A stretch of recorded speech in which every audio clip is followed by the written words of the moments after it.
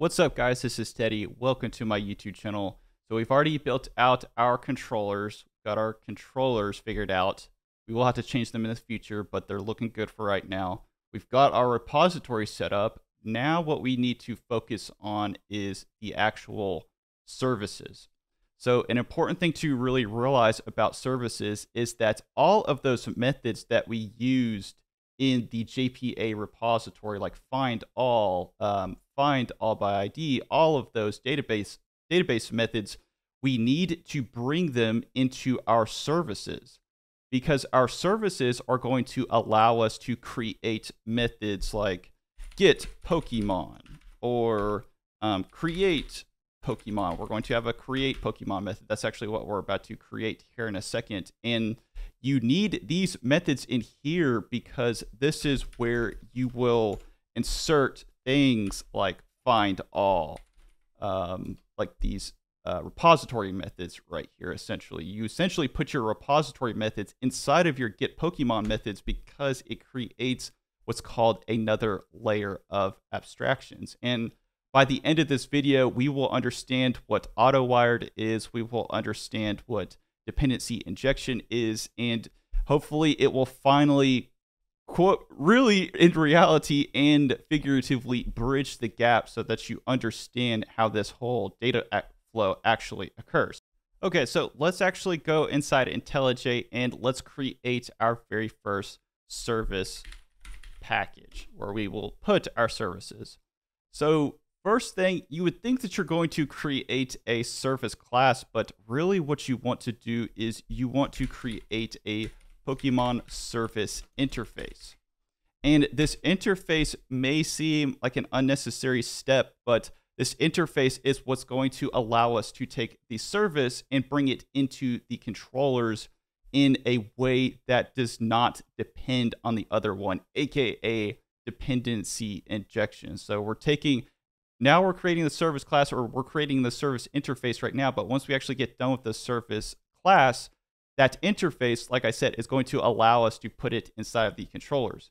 And because the repository is an interface too, we will quickly be able to put our repository within our service here in just a second. But first thing that we need to do is we actually need to go in here and we're going to create our very first actual method in here, and it's going to be a Pokemon DTO, which we are going to have to create. So we go in here and we're going to say create Pokemon, and then our Pokemon, we are going to have it so that we pass in our Pokemon DTO just like this. So we got Pokemon DTO, but we can't actually bring it in because we don't have it. So first thing that we need to do is we need to create a DTO folder.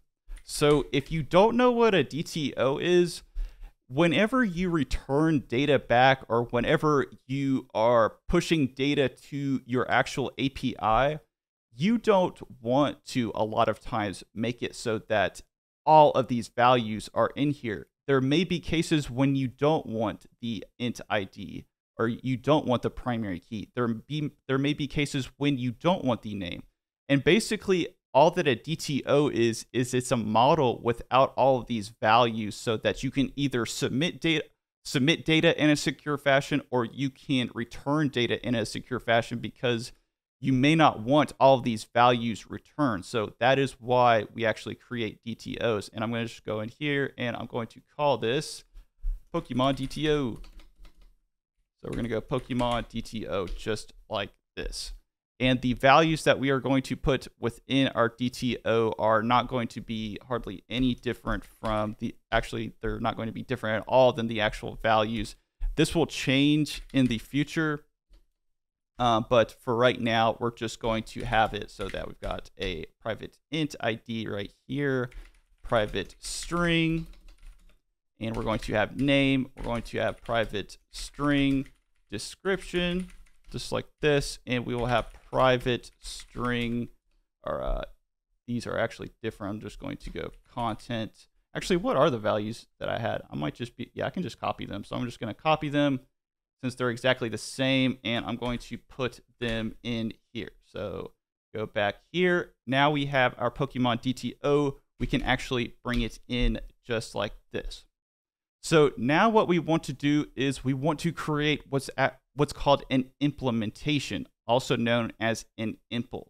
So we'll go in here, and within the actual service folder, you could call this whatever you want to. You don't have to do the folder structure like I do. You can do it any way that you want to, but I just called it an impl. I put it within the service file, and then I'm going to go into here, and I'm actually going to create my Pokemon service. Impl.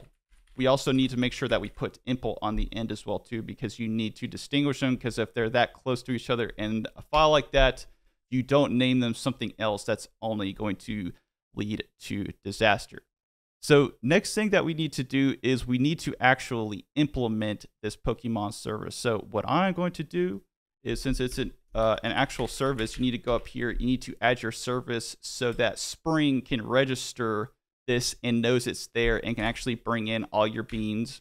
Then I'm going to go into here and I'm going to implement the actual Pokemon service. So I'm going to go here and let me see. I think I've got, need to go ahead and I need to put the implement. So go here, I'm going to go implements, just like this, and we still get a red squiggly line because we need to go over to here and we need to actually implement this method. So first thing, okay, this is when we start talking about Autowired. So if you look at the repository, like we have this repository over here, and you need to bring this repository in via the interface into your Pokemon service. And the way that we do that is, first, we have our Pokemon repository. So we go in here, we have Pokemon repository, and we're going to go down just like this. And then what you want to do is you want to right click, you want to generate. And this is the way that I do it. And this is kind of the official way. You could, a lot of people just do this. They just put Autowired above just like that. I wouldn't recommend it though, because if you want to go back and you want to unit test this down the line, you're probably not going to be able to without a lot of finagling or doing things that are, you know, quote unquote sketchy. Not that sketchy, but you get what I'm saying. But you want to use Autowired on your actual constructor because it's the official way of doing it, and it's the way that you can actually implement your test. Okay, so we've got that. Now, what we want to do is we want to actually implement this create Pokemon method so that we can send data to the actual server. And the way that we do that, we're going to go in here, we're going to go Pokemon is equal to new Pokemon. That is going to new up, once again, a new Pokemon for us. Then we're going to go in here. And what we're doing is we're going to map this. So you can use actual frameworks like MapStruct and Model Mapper to do this, but I actually think that most places that you work at are not going to use mappers. So if I were you, I would just get used to just mapping stuff yourself, because I've never seen anybody use a mapper in real life or an actual production environment, and I think it's easier in the long run. You use mapper, it can save you some time, but a lot of times it just causes unnecessary complexity. So if you just bite the bullet in the beginning and just map it yourself, it's a lot easier, I think. So we're going to go in here. Then we're going to actually access our save, and because we actually have our Pokemon repository, we don't have to worry about any of this database stuff. We can just literally say, hey, go ahead, throw this in the database, and we are good to go. So we're going to go down here. Now we have our Pokemon DTO.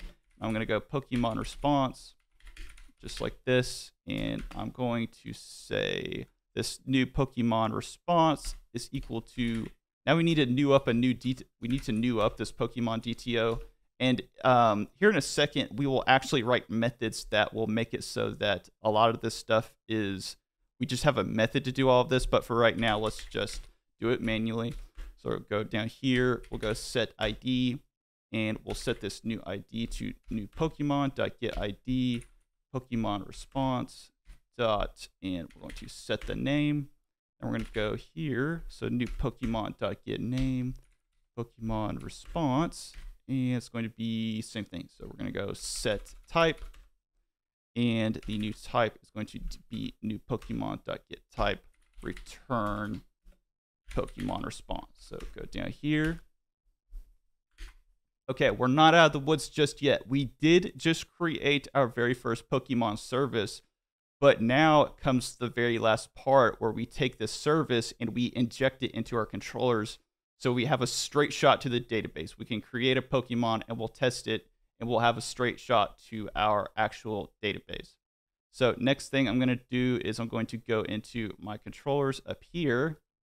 And it's going to be really easy. Once you get the actual service built, now it just depends on injecting it into the actual controller. And what we're going to do is we're going to go up here and we're going to actually bring in our Pokemon service with Autowired. So go in here. So Pokemon service. Then we go Pokemon service. And we go down here. Going to go constructor. So we go here. Going to generate our constructor just like this. It's going to do everything for us. So go down here, we go Autowired, and it's going to automatically do all of that work for us.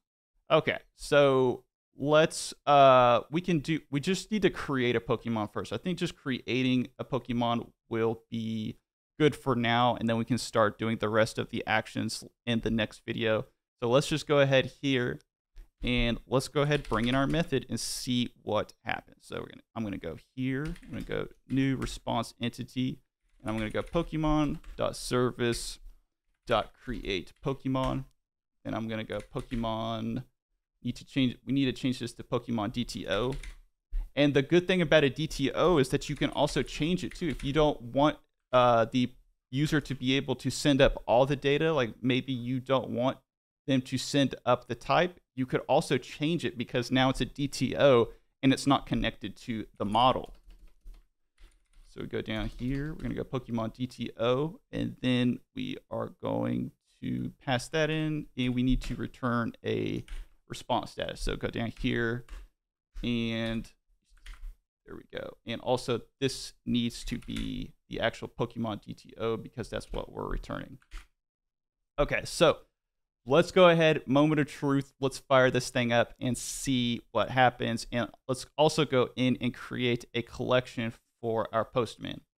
So I've already actually got one created, and I'm going to go into here, and I'm just going to call this, let me see. What's another? Diglett. Diglett was a good Pokemon. These are all terrible Pokemon. I'm sorry.